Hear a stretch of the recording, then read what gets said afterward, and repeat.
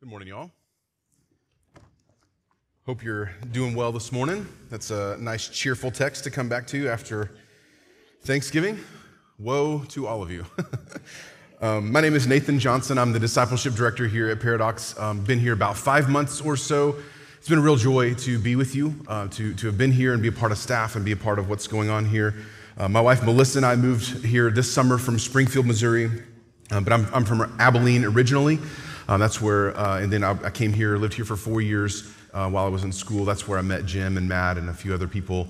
It's been just really, really cool to see how the Lord has answered those prayers and fulfilled those dreams and the passion of Jim. Back we used to meet, and we were in the same church planting residency at City View Church back in the day, and it's been really cool to see how just the Lord has answered those prayers. And you guys are a providence of that. Y'all are an answer to a prayer that he's been praying.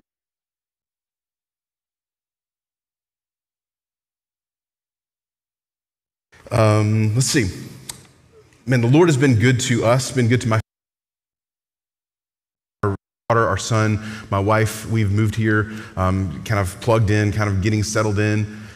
And it's been really cool to get plugged in at Paradox. This is a really sweet church. We're highly relational. We love people. We love to love people here, which makes this text kind of a difficult one to work through together. But I think we've got some good things to see, and I think the Lord has some really cool grace in us in this season for us, in this sermon for us. So we're in the middle of Luke's gospel today. We'll be in 37 through 54, like we just read. This is the third week that we've had some hard sayings from Jesus. This is like the third shot across the bow here. And a couple of weeks ago, Jim talked about what it looks like to respond poorly to Jesus and had some warnings for us there. And then last week, he talked about being careful that the light in us isn't darkness. Today, we're going to see a dinner party that's more awkward than the one in season 4 of The Office. If you know what I'm talking about, you know what I'm talking about. But there's grace in this morning, and we're going to get there. But I want to pray for us. I want to pray for our time and see kind of where we go with it. Father, we praise you. We pray that you would give us ears to hear the word that you have provided us. I pray that these hard words would be gracious and life-giving because they come from you, who is the author of life and of our salvation. So I pray that you would give me clarity and wisdom, and I pray that you would let us see your glory in these next few minutes as we work through your word. Lord, we love you and we trust you. It's in Christ's name we pray. Amen. All right, so what we're going to talk through here, so if you're taking notes, if you're a highly structured person like I am, we're going to work through this text a bit by bit and kind of see some sections here. The first section, verses 37 through 41, we're going to see Jesus generally rebuke hypocrites, and then he's going to move into woes to the Pharisees, that's verses 42 through 44, and then verses 46 through 52, he's going to rebuke the scribes and the lawyers, and then we'll see how everybody responds in verses 53 and 54. So that's kind of the general structure we're going to go for. We'll see what we make of it. So verses 37 through 41, we'll see Jesus rebuking hypocrites. I'll read the verses and then we'll work through it. While Jesus was speaking, a Pharisee asked him to dine with him. So he went in and reclined at table. The Pharisee was astonished to see that he did not first wash before dinner. And the Lord said to him, "Now you Pharisees cleanse the outside of the cup and of the dish, but inside you are full of greed and wickedness. You fools! Did not he who made the outside make the inside also? But give as alms those things that are within, and behold, everything is clean for you." So verse 37 here, Jesus is eating a meal at a Pharisee's house. These Pharisees were well-known ruling class Jewish men who were very holier than thou. They were really righteous. They were very publicly righteous. They would exercise their faith in a very public way, and they would also let people know that. They knew that they were righteous people. They followed traditions that were developed from the Old Testament, and they made lots of rules and judgments based on those traditions.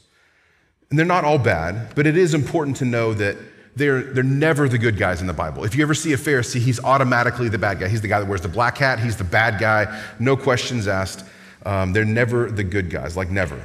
The Apostle Paul was one, but even then he became a Christian. He was a bad guy, and then he became a good guy, right? So Pharisees have a rough go of it in Scripture.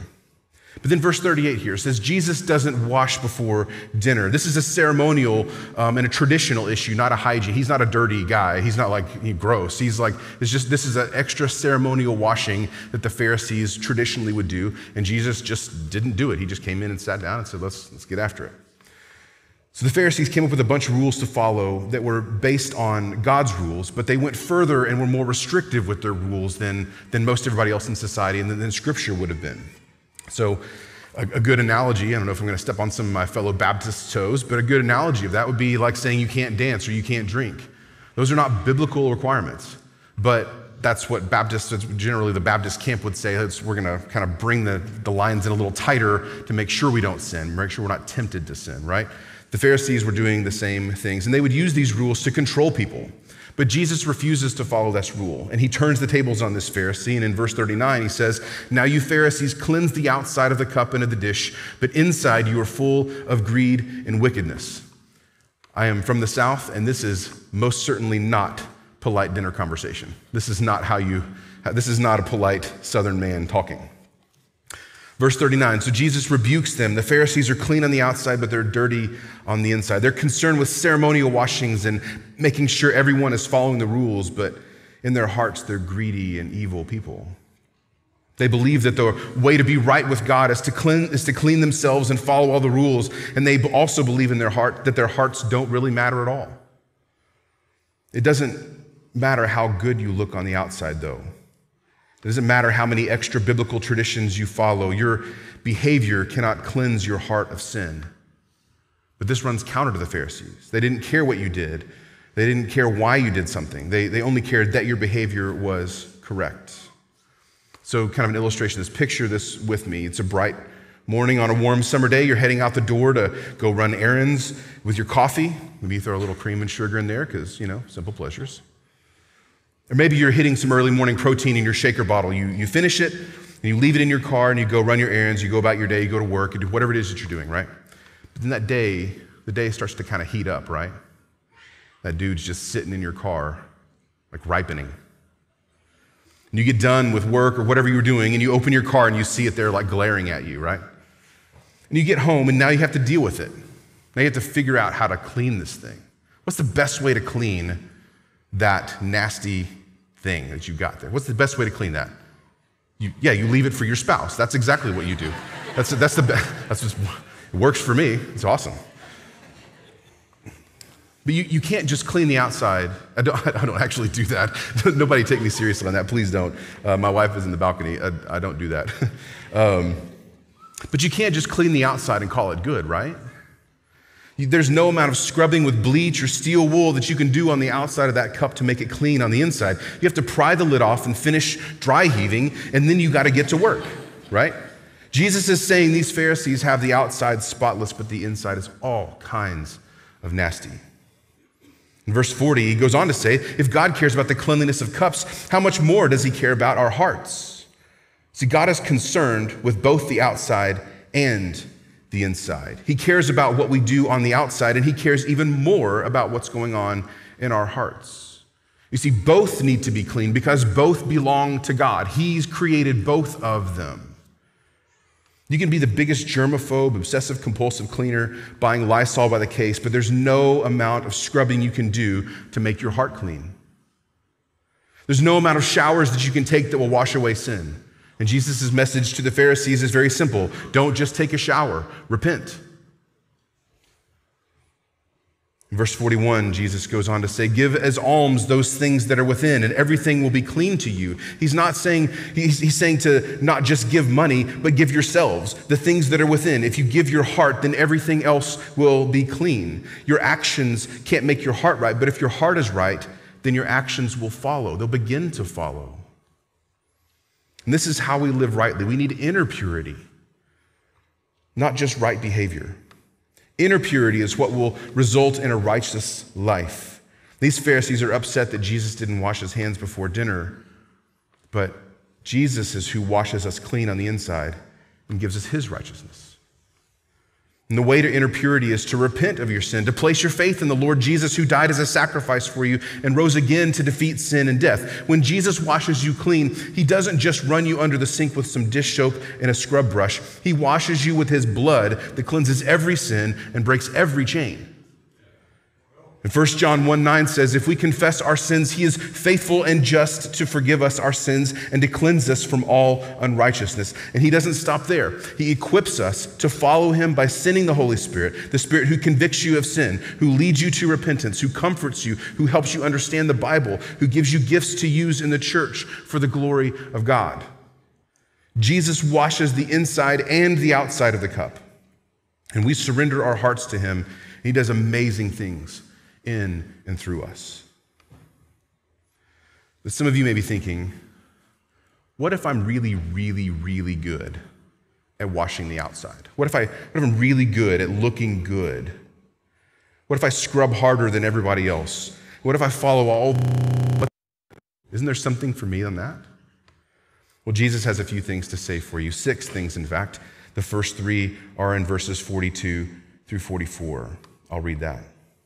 But woe to you, Pharisees, for you tithe mint and rue and every herb and neglect justice and the love of God. These you ought to have done without neglecting the others. So the first half of 42, he says, woe to you. This is a warning of a coming judgment because they're living in a fool's paradise, not knowing that their path ends in hell. And then the last couple of parts of that verse says that it talks about them tithing spice racks but neglecting justice and the love of God. He's calling out their hypocrisy. They're focused on traditions and not what the Lord wants or commands. And just like the extra washings, these tithing practices are extra biblical. You can look through the whole Bible and it doesn't tell you to tithe your spice rack. It tells you to tithe and manage your money faithfully, and it tells you what to do as offering sacrifices, but it doesn't tell you to tithe your spice racks. And Jesus isn't telling them that tithing isn't important, but he's saying to tithe and also embrace justice and also love the Lord. He's telling them that even though they are so detailed and scrupulous with their tithing their spice racks, they haven't gone far enough. They need to do more. And here we see that legalists, the Pharisees are legalists. They major on the minors. They obsess over minute details but ignore the larger principles. Legalists also miss the point of the law. You see that in the Old Testament, God gave the law to show us that we can't be good enough on our own.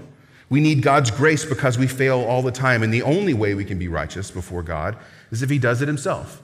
If you don't catch anything else from the Old Testament, understand that you cannot do it on your own and you need the Savior that's promised in the Old Testament.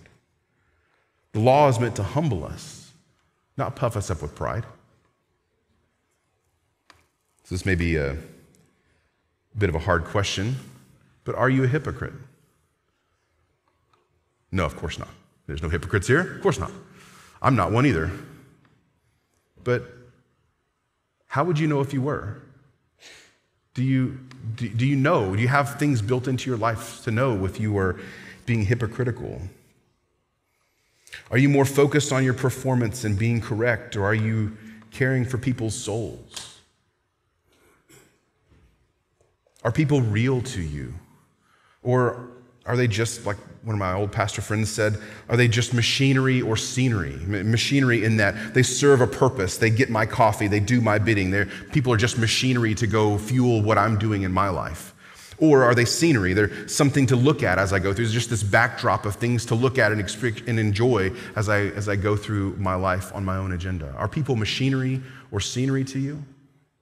Or are they souls? Jesus is saying to honor the Lord with your obedience, but don't miss the bigger picture of being Christ-like. And Jesus did this. He was perfectly obedient in every way. He never sinned. But he also never lost focus on the bigger picture of justice and the love of God. That love and justice is most clearly seen on the cross. We see the justice of God pouring out his wrath on his son for our sin, and the love of God providing a sacrifice for us so that we could be welcomed in as his children. So we see the love and the justice of God meeting at the cross. So we can't neglect those things. The second woe here in verse 43 says, woe to you, Pharisees, for you love the best seat in the synagogues and greetings in the marketplaces. This second warning involves loving fame. There was a seat rank at feasts. I don't think I've ever been popular enough or affluent enough to be invited to a feast that has seat ranks. But back then they had them, and these Pharisees enjoyed sitting in those honored places. They liked being known as the righteous guys. They liked being honored with elaborate greetings in public. So you would meet a Pharisee in public, and he would expect that you would be, oh, here's Dr. So-and-so, et cetera, et cetera. They would love that. They loved having their ego stroked like that. But Matthew 23:5 says that they do all of these things to be seen by others. And who doesn't like to feel appreciated and honored, right? We have a culture of honor here at Paradox that I love. I think it's a beautiful thing that we do. But who doesn't like to feel that? But the problem is clamoring for fame and honor gets you nowhere in the long run. At the end of the day, legalists struggle with pride. And when you put yourself on a pedestal and look down on everyone else because they don't meet your standards, it's impossible to be humble about that. And Jesus is saying it's really hard to serve people in a Christ-like way when you're trying to get a better seat at the table. It's really hard to have compassion on someone and help them when you're trying to prove how much better you are than they are. Ultimately, the problem is that the Pharisees don't want to worship God, they want to be worshipped. They're concerned with their seat at the table and being respected in public, but we see with Jesus that he was ridiculed and humiliated, and he laid his life down so that we would have a seat at his wedding feast. And now we don't have to worry about our own reputation. When you have an invitation to the wedding supper of the Lamb, it doesn't matter what seat you have there. So do you want to worship God or do you want to be worshiped? You cannot have it both ways, brothers and sisters. The third woe in verse 44 says, "Woe to you, for you are like unmarked graves, and people walk over them without knowing it." This idea of unmarked graves. In Israel, dead bodies and graves were ceremonially unclean. People weren't supposed to go around them, or you'd have to go outside the camp and wash and make yourself clean and then come show yourself to the priest and you'd be restored and all these different things. But unmarked graves, the unmarked aspect of that is that people will become unclean without even knowing it. These Pharisees, with all their rules and hypocrisy, are leading people astray. They're leading others to believe that what they're doing is a good thing, but really leading them astray. And it's as though they're becoming unclean without even knowing. And that is so destructive. In a similar passage in Matthew 23, the phrase is whitewashed tombs. This means that the tomb looked great on the outside, but it didn't look like a tomb, but it was actually full of death. The Pharisees look great on the outside. They're knowledgeable, they're model citizens, they're respected, they mow their yards, right? They do things right. But their teachings lead to death rather than life. Earlier this year, I was reading about how slave owners in the 18th and 19th centuries would use parts of the Bible to keep their slaves obedient. They crafted what became known as slave Bibles, where they would carefully remove every passage about freedom and redemption and the atonement of Jesus. They kept the rules and suffering and obedience, but they took out everything about hope. They took out the entire book of Exodus except for 2 chapters of laws. They took out Joshua and Ruth and Ezra and Nehemiah and Esther and Lamentations and Romans. They left all the rules and everything about Paul in prison, but they took out all of the worship in Psalms and all of the hope in Revelation. They took out all of the story that leads to the glory of God and the redemption of his people from sin and death, and it made me sick to my stomach to see that wicked people would intentionally cut the gospel out of the Bible and use what was left to enslave and oppress others. But that's the message of the Pharisees. Rules without hope. Rules without redemption. May it never be said that our church preaches that filth. We preach Jesus. We lead people to the living water of Christ's perfect life, his atoning death, his resurrection, his victory over sin and darkness. We preach the gospel, the good news of Jesus Christ, because it's the power of God unto salvation. We lead people to Jesus and see that he fulfilled the law, and his obedience brings us freedom. You see, God doesn't love us because we're awesome at following rules. He loves us because Jesus is awesome, and Jesus gave us his righteousness.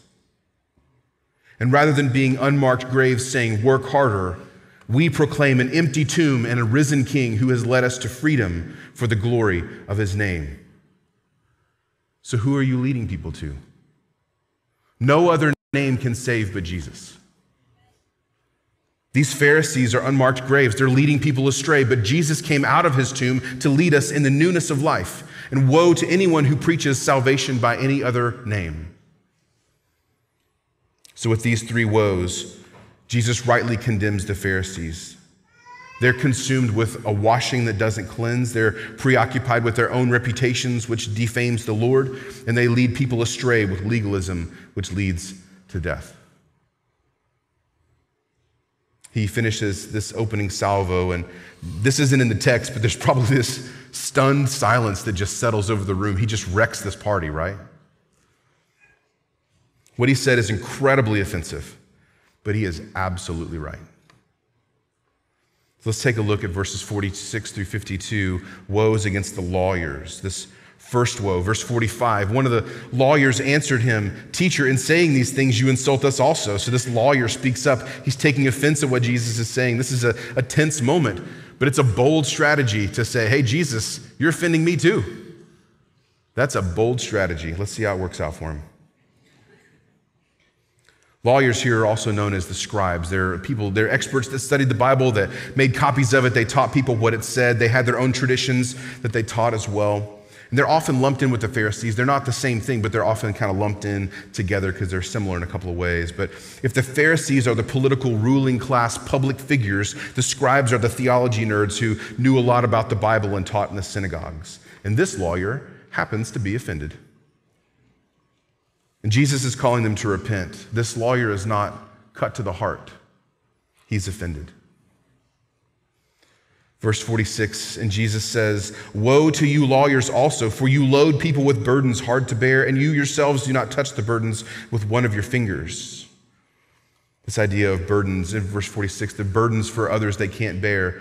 In their teachings, these lawyers would contextualize the law, and they would say, here's how you live this out. So here's the law, and here's what it means for you to do today. And they would issue more commands. And you see this in a lot of places. It's very popular to do nowadays. You do these 5 things and heal your marriage, or here are 3 steps to thriving financially. It is quite popular, but there's a couple of major problems with it. Often these standards are not in the Bible. They're just kind of man's wisdom packaged as scriptural instruction, but they don't come from the text. And then also, if it's not focused on Jesus, then it's just self-help moralism. If it's not talking about how Jesus is the one who helps us in these things, then it's just self-help moralism, and you're no better off. So that's what these lawyers or scribes are doing. They're just heaping new commands on people, and they aren't helping. They're just explaining the requirements and saying, good luck. This is Pharaoh demanding that the Hebrews make bricks without straw. But the gospel brings us better news. Rather than heaping more work and heavy burdens on people and shaming them, Jesus calls the weary and heavy laden to come to him and find rest in him. He tells us that his yoke is easy and his burden is light. There's a famous hymnist named John Barrage who says it really, he encapsulates this really, really well. In this quote, he says, "Run, John, and work, the law commands, yet finds me neither feet nor hands. But sweeter news the gospel brings. It bids me fly and lends me wings." So if you're preaching the gospel and someone feels like they have more work to do so that God will love them, then you're doing it wrong. Anything we need to do as Christians has to come from a place of already being loved by God first, and then working that out in the way that we live our lives. It has to come from belonging to Christ first, and then honoring him. You should also be willing to help. These lawyers were unwilling to lift a finger to help, but that's not what Christians do. You don't have any business. This may be a bold thing to say, but it's full of bold stuff this morning, right? You don't have any business calling out sin in someone unless you're willing to jump in the trenches and help them out. If you're just going to say, hey, you're a sinner and you're doing it bad this way, and I'm not going to help you with that, that's not the right way to do it. If you're married, there's no his problem or her problem. They're our problems. Get on the same team. Fight alongside each other rather than with each other. Bear each other's burdens. Get messy in life together because life is messy. But that's what God has ordained us. That's what he's equipped us to do, what he's called us to do as Christians. The second woe to the lawyers in verse 47 says, "Woe to you, for you build the tombs of the prophets whom your fathers killed." And then it goes on down in a few verses. I want to kind of summarize it here. I'd love to get into the nitty-gritty details, but I want to make sure we're not here for like 3 hours. So Jesus accuses them of rejecting the prophets like their fathers. In previous generations, God sent prophets to Israel to preach the gospel, but fairly often they have a really rough go of it, to be honest. They're run out of town, they're pelted with rocks, they're killed. Their message is often rejected and ignored, and the people go their own way. It's a really, like being a prophet in the Old Testament's a pretty rough gig, to be honest with you. But in verse 51, there's this phrase, from Abel to Zechariah, that kind of needs a little bit of unpacking. It's kind of a weird phrase there. But Genesis 4, if you remember back in Genesis 4, after the fall of man, after Adam and Eve sin, they have a couple of kids named Cain and Abel, right? And then Cain kills Abel. So Abel is the first murderer. He's the first person that's killed in the Old Testament for his righteousness. And Luke considers all the Old Testament to be prophecy, so he considers Abel to be a prophet in this sense. And then 2 Chronicles is, in the Hebrew Old Testament, we have an English Bible, but in the Hebrew Bible, the 2 Chronicles is the last book of the Old Testament. So in Zechariah, this person named Zechariah was the last martyr who was recorded in 2 Chronicles. So we have, basically the picture here is the first martyr in the first book to the last martyr of the last book, all the way through. So this generation that Jesus is accusing is building monuments to those same prophets, which sound kind of good, but the only problem is they don't pay any attention to what those prophets said. The traditions that these scribes are teaching run counter to what the prophets preached. They're building monuments to people that they don't listen to or agree with or support, and Jesus is calling them out for their hypocrisy, because as previous generations killed the prophets, this pattern will continue with this generation. Because the same self-righteous people will reject not only the messengers, but the God who sent them. And this generation will kill Jesus, the Messiah, the one the prophets wrote about and spoke of. They're going to threaten and persecute and kill Jesus. And this is a harsh rebuke, because he's basically saying that the theology nerds don't have any idea what they're reading or doing. They've missed the Messiah who's standing there rebuking them. The third woe, verse 52, says, "Woe to you, lawyers, for you've taken away the key of knowledge. You did not enter yourselves, and you hindered those who were entering." This is the last rebuke. This last rebuke here in verse 52 is that the scribes reject truth and also hinder people from understanding as well. They're the exact opposite of what they think they are, similar to the Pharisees being unmarked graves, right? They've taken away this key of knowledge. This means that they've removed Jesus from the gospel, and they're leading others astray with complications and confusions. Now keep in mind, these are Bible experts, and Jesus is telling them that they don't understand their Bibles. Jesus is saying, woe to those who complicate the gospel. We can't preach rules and morality and then add the gospel as an afterthought. We have to lead with the gospel and then lead other people into freedom, right? Rosaria Butterfield has some excellent thoughts on this in her book called Openness Unhindered. And if you don't know her story, she was a lesbian English professor up in the Northeast, and she was immersed in her lifestyle. Believer, long story, but she eventually became a believer and is now the wife of a pastor who homeschools kids and writes Christian books, like a total 180, complete 180. But the way she speaks of her conversion struck me as truly beautiful. She says it this way: "When the Lord entered my world, I experienced that gospel-ignited, expulsive power of a new affection. That new affection was not heterosexuality, but Jesus, my friend and Savior. I was not converted out of homosexuality. I was converted out of unbelief." And she goes on to talk about how her affection for Jesus led her to want to glorify God with all of her life, including her sexuality. And it talks about her repentance, and it talks about her sanctification process. It's a really beautiful thing. I would highly encourage you to read her book. It's really humbling and convicting in a lot of ways. But the point is, we don't preach morality and then conversion. That's getting it backwards. That's overcomplicating things. We should proclaim the gospel and lead people to follow Jesus, and then help them with discipleship conform their lives to his will out of love and out of worship. So just like Rosaria Butterfield's story, it's not going to be a smooth, easy path. It's going to be messy with lots of struggles and complications because life is complicated and life is messy. But the gospel is not complicated. Jesus saves sinners. We start there. And these lawyers miss the kingdom of God and prevent others from seeing it. But Jesus is the way and the truth and the life. Let's see how they respond in verses 53 and 54. It's very safe to say that Jesus has successfully ruined this dinner party at this point. Verse 53, as he went away from there, the scribes and Pharisees began to press him hard and provoke him to speak about many things, lying in wait for him to catch him in something he might say. So this kind of tense interchange obviously puts a bit of a damper on the evening part this dinner party, so Jesus leaves. But the response of the scribes and Pharisees is very interesting. They hate him. They hate him enough to set traps for him, to scheme against him, to constantly trip him up, constantly try to trip him up, we should say. They're looking for ways to discredit him, to bring him down, but ultimately they hate him enough to kill him. So Jesus is canceled in the Pharisees' minds. We always talk about Jesus having dinner with all kinds of sinners, with tax collectors and prostitutes, really pretty rough people, right? Rough sort of folks. And they respond to him in all kinds of ways. They respond to him in humility and repentance and gratitude and worship, all kinds of, there's lots of really beautiful depictions of that in Scripture. But we don't often talk about Jesus dining with this particular kind of sinner, these Pharisees. And these guys respond with anger, indignation. They're offended. And I hope you'll grant me that we're all sinners. I'm certainly a sinner. Hope we can all agree that we're all sinners. So what kind of sinner are you?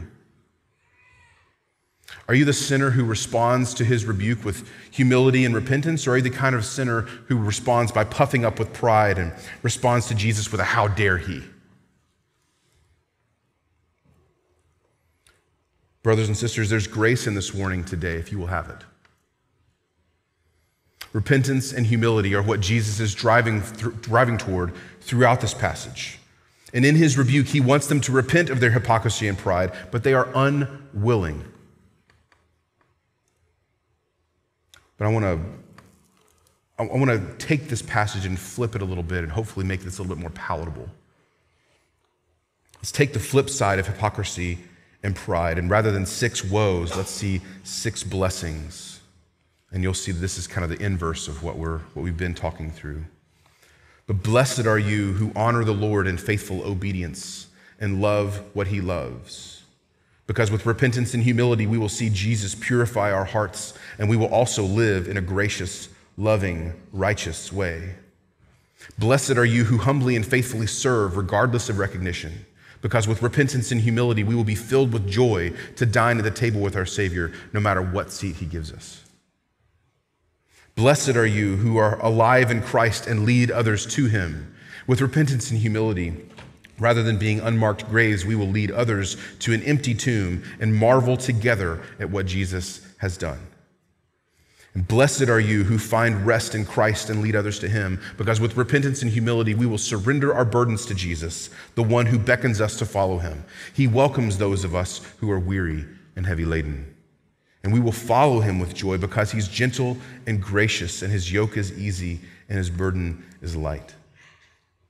And blessed are you who believe that Jesus is the Savior, because with repentance and humility, we will celebrate the gospel that God has been preaching since before creation began, and we will marvel at its beauty for eternity. And then blessed are you who believe and also help others believe, because with repentance and humility, we will embrace the good news that Jesus is the way, the truth, and the life. And we will also share our faith with others, pointing them to the true righteousness and clearing the pathway into the covenant community of God's people.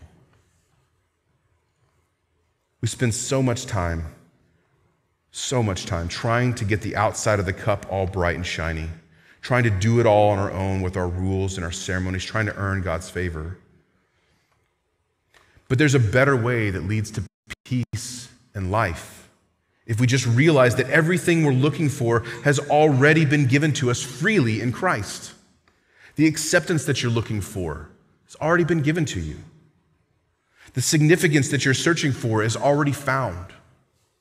The peace and comfort that you can only dream of is at hand. The hope that seems so fleeting is fulfilled in Christ. And going back up to verse 41 where we started, if you give your heart to the Lord, everything will be clean. The beautiful promise is that if we give him our hearts, Jesus cleanses the inside and the outside of our cup. He takes our stubborn, prideful, self-righteous, greedy hearts, and he gives us a heart that beats for him. He trades our sinful, selfish actions for his perfect, selfless obedience. He carried our guilt and our shame. He stood in our place. He took our beating. He died our death, and he came back to life. And if we believe in him, we share in his new life, and we have hope. We don't need more legalism. We don't need more hypocrites. We just need faith in Christ.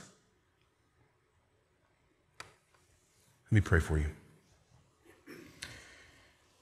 Jesus, we praise you for these words you've spoken. Even though it's a hard message, we praise you for the grace in it. We pray that you would become greater and that we would become less. We ask that you help us live for your glory and for your renown. And let us find our rest in you. It's in your name we pray. Amen.